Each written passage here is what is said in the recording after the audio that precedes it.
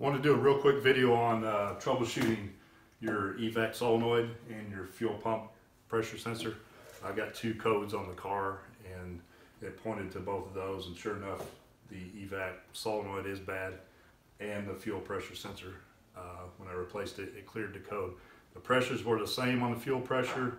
It did vary a little bit on the old one, but the new one is steady as could be. So, but it did have a fuel pressure alarm on it, our code, and they're really easy to replace. I just want to make a real quick video so show you what to do so you don't waste your money on this thing.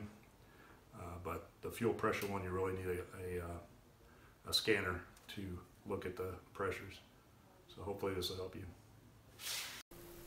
I used the ForScan program on my iPhone and came up with the codes P018C, which is fuel pressure sensor problem, and P144C, which is the EVAP system purge flow performance problem.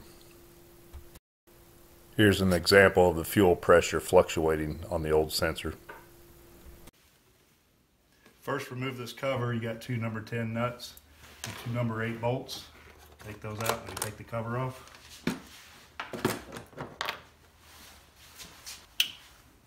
Go ahead and unplug your connector here. Stick a screwdriver under this green thing. Turn your screwdriver one way and then the other, and this green thing will pop off. And you should be able to pull the hose off. Now we're gonna plug that back in for right now and start the car up. We'll do a test. So we're gonna do a quick test with it plugged in. It's sucking on my finger there. I'm gonna unplug it. It's still sucking on my finger, so we know the valve is bad. That's one way to test it. The other way to test it is when you have it out of the car and you can just blow in it with no power on it.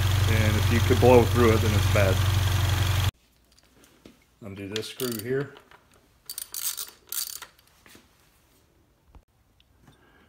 On this end, just pull these red things back. You can pull that all the way off if you want. Then push the button here and it pulls off. And get your part, put it in.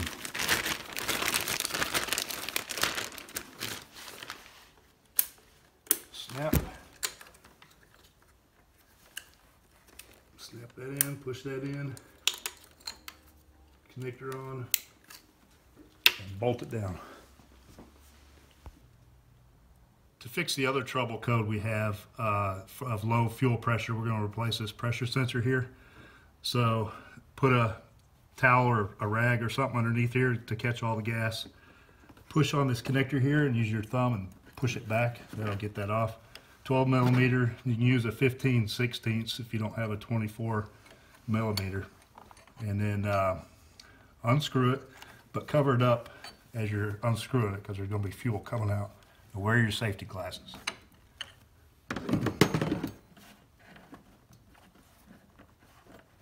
Slowly unscrew it and it'll take some of the pressure off.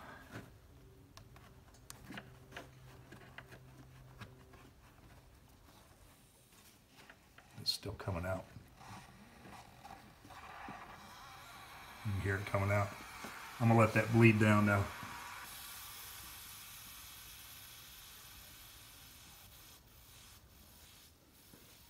All right, that bled down.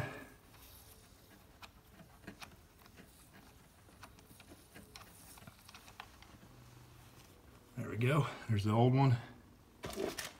Grab your new one. It's got an O-ring on it, so there's no kind of sealant you need to put on it.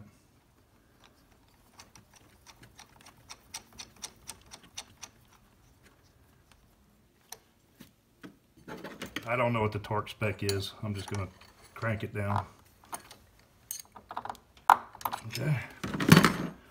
That's it. Hook that back up. It's in a different position, of course. And we'll start it up and try it.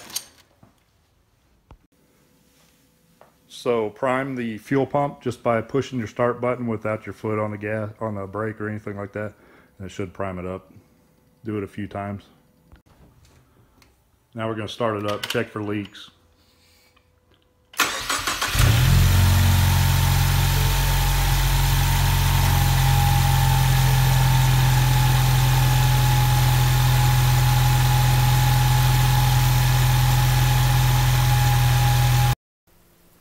cleared the codes, test drove the car, and the codes did not come back. Normally they would come right back after clearing the codes, and this fixed the problem. The fuel pump pressure is steady now. It's not fluctuating like it was before, as you can see in this line graph.